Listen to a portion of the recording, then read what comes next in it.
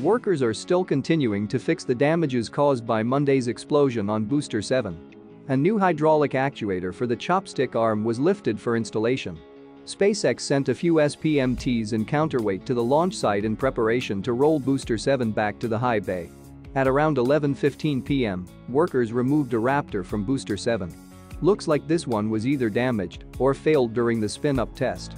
Interestingly, they swapped the Raptor with a new one. Yesterday, Elon Musk said it would be more convenient for the teams to inspect the engines inside the high bay.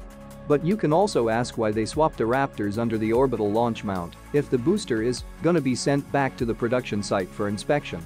My best guess is that it could be a pre-planned change that would happen regardless.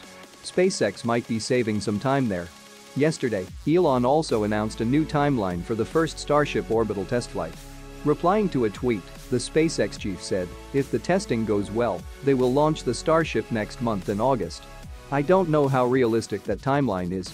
But if they can conduct static fire on both Ship 24 and the booster within the next 30 days, then it will be possible.